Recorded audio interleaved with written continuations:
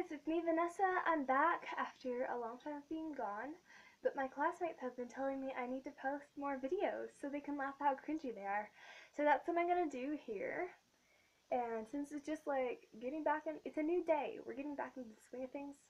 Actually, it's evening, but anyway, we're getting back into the swing of things and stuff. I'm just gonna do a quick thing. I'm gonna read from one of my old diaries. You guys have liked this before, and whatever. I like doing it, so screw you. I'm gonna do this anyway.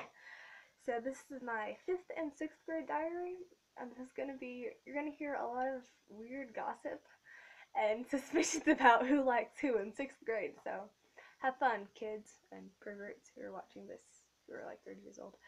Anyway, let's get started. Okay, so I'm going to change the names of these people, so just be prepared. Alright, I just almost got asked on a date. Bob was like, meet me by the park, by the pool, at sometime, oh forget it, his face turned bright red. He's been giving me subtle indications that he likes me for a while now, but now he just almost asked me on a date. I think I might like him. Okay, he did it now, it's a date. I'm pretty worried, what if I'm not back by 4? Will he leave? I'm excited. What am I doing?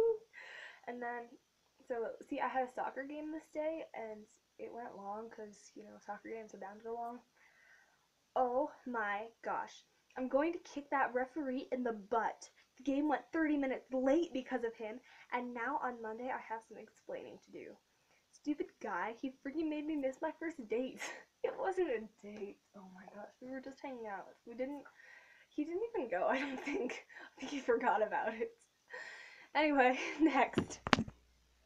Okay, I don't care if you guys know this guy's name because he moved and no one knows him anymore. He was weird and he liked me at the beginning of 6th grade, but then like he stopped because it was obvious that I hated him. Okay, this does it. Keith is taking it too far. He sat as close as possible to me on Friday, and I tried to move as far away as possible without seeming rude. You could tell Bob was a little upset when Keith moved over a desk to be closer to me, but then he smirked and gave me a subtle sympathetic look when he saw me scooting away from Keith. Keith even tried to sit next to me during science, but I pretended I didn't hear him when he asked if the seat was taken, so he went somewhere else. Something cool I learned on Friday, though, is if I give him a look, he'll basically do anything for me. Like, he was excited to go run, and he was being super annoying about it, so I gave him the look.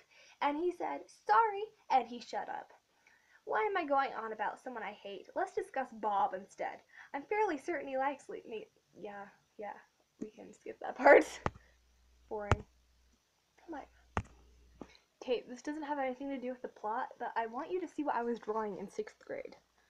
Why does a 6th grader need to draw that?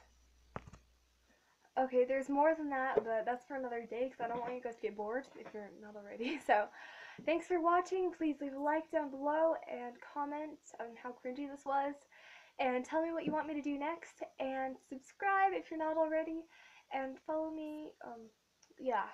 See ya. Bye, guys.